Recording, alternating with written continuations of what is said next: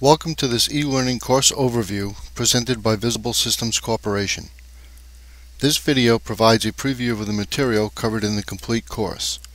For additional information about this course, please click on the link below and you will be redirected to our website with more details about the course.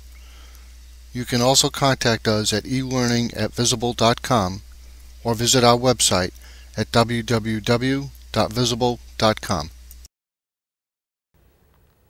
Welcome to the Object-Oriented Analysis and Design tutorial. My name is Michael Paul, and I'm the Director of Development for Visible Systems. In this tutorial, we will be using Visible Analyst to show the model types employed in Object-Oriented Analysis and Design.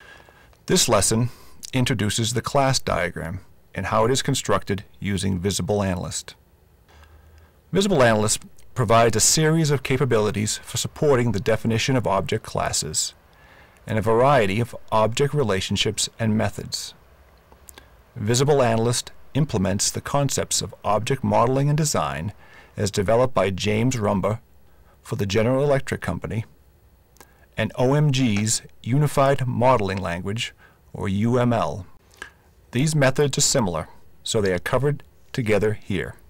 The key to object modeling is the development of class diagrams that show the object elements and relationships, including cardinality, attributes, association, inheritance, and aggregation.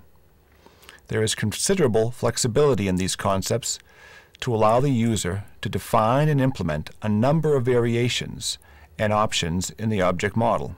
Visible Analyst's object modeling approach is implemented in a way that is very similar to the entity relationship model that is covered in a separate tutorial.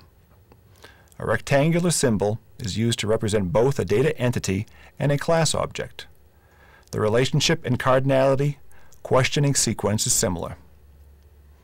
Attributes of both entities and classes are displayed in similar formats.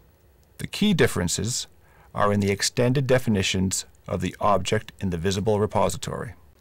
The object model is represented by class diagrams, abbreviated as CLDs, that contain classes, with an object being an instance of a class. The relationships between the classes for a project are depicted with lines and symbols to depict inheritance and aggregation. Like the entity relationship diagram, the class diagram can be built into views that show all or a subset of the classes and their relationships.